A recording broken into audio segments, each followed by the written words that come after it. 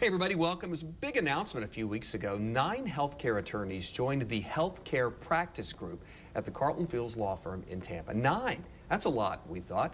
What does Carlton Fields know that we don't know? What are they expecting? And 2 of those 9 attorneys are here today, Jim Kennedy, Linda Fleming. We would have had them all, but the table just isn't big enough. Good to see you all. Thanks for being here. I'm going to try and get the dumb question out of the way first. What does an attorney, who is an attorney who specializes in healthcare issues? Because I didn't even know that that really existed. And you're not alone in that, Russell. Most healthcare attorneys are people who do corporate regulatory work. They might do litigation defense, but it's such a big industry, especially in Florida. Nationally, it's a $3 trillion industry.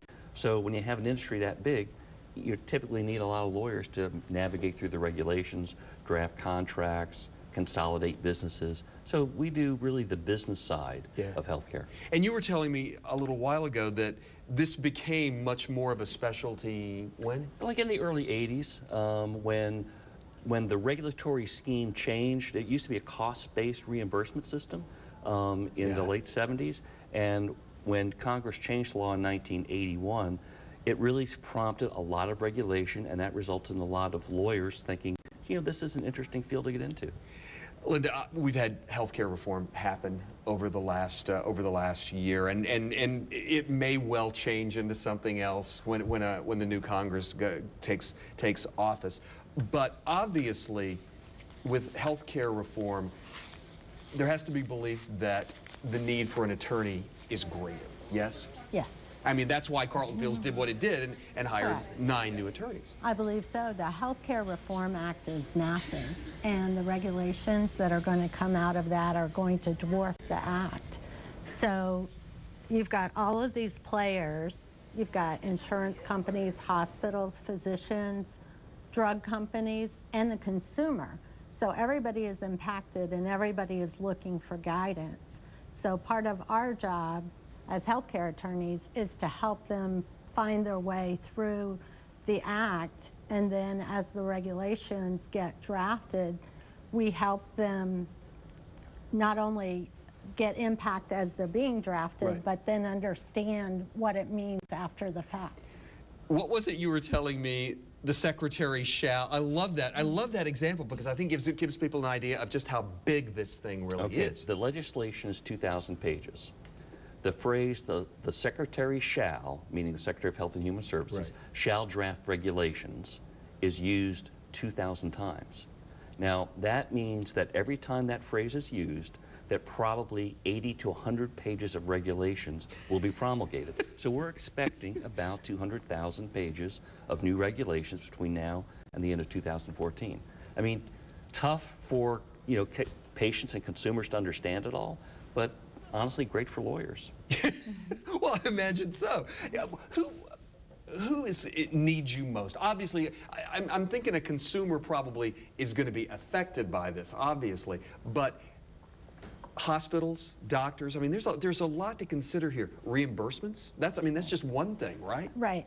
How do the healthcare providers get paid? How will this change the way healthcare providers get paid? How will insurance industry is going to have to change the way they do business? They are greatly impacted by these changes.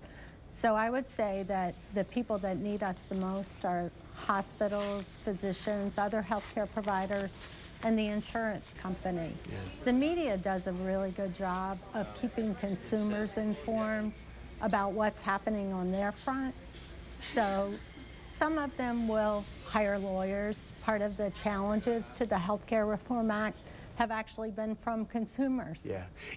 Give me that example you were telling me earlier about the billing, because I find that fascinating. When you get a bill from a hospital now. Right. Right now, whenever you go in for a surgery, you might get 10 different bills.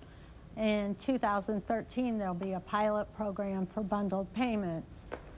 So you go in for your surgery, there will only be one bill to you and one payment to all the providers.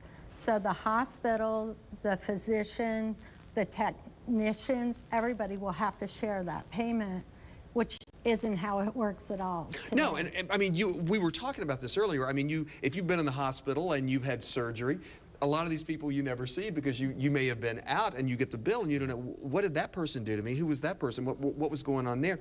Obviously, for a consumer, it makes it easier to pay one bill, but then for the doctor, for the hospital, for whomever else is out there, dividing that up could become an issue, right? Well, one of the issues is, Russell, is that the Congressional Budget Office, which did the estimate there'll be 10-year cost savings of over $1 billion, that there's no real explanation of how these providers are supposed to split up the bill. Really? So, you know, we can expect there's going to be some infighting amongst, you know, all the people who are at the table saying, gee, I want this much or I should get that much. So it's an issue. But globally, the feeling is that one payment will result in lower cost to the system long term.